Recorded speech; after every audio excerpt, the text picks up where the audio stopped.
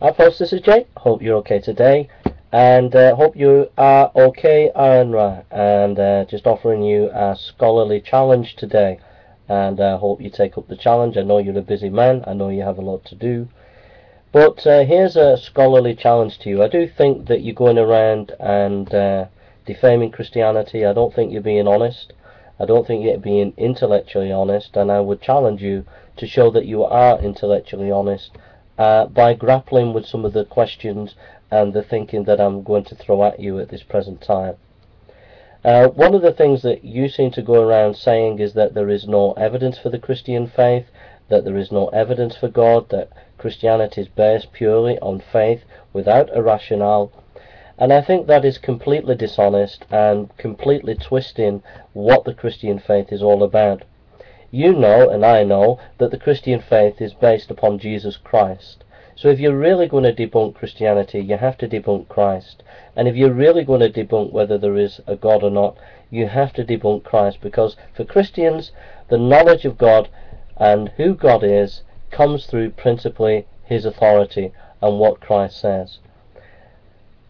With that in mind, I'd like to present to you 12 basic scholarly facts from the scholarly community, not based on Christian scholars, but on skeptical scholars, scholars that are skeptical of the Christian faith, skeptical about Jesus.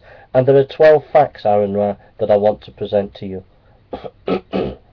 If Skype goes, forgive me, someone's trying to contact me. Those 12 facts are this.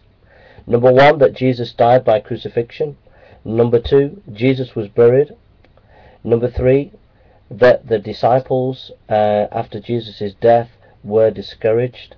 And number 4, the tomb was empty. Number 5, the disciples of Jesus had experiences of Jesus. Number 6, the disciples were transformed from doubters to proclaimers.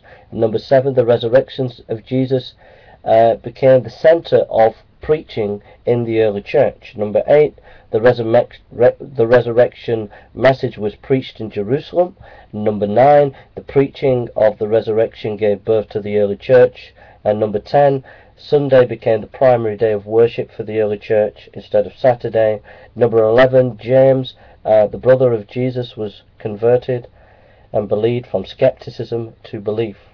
And number 12, the Apostle Paul became a believer. Now, AronRa, what position do you take on those 12 facts? You could take the mythological position, but if you do, there are a number of facts here that cannot be disputed. He did die on a cross. Most scholars believe this, even the skeptical scholars.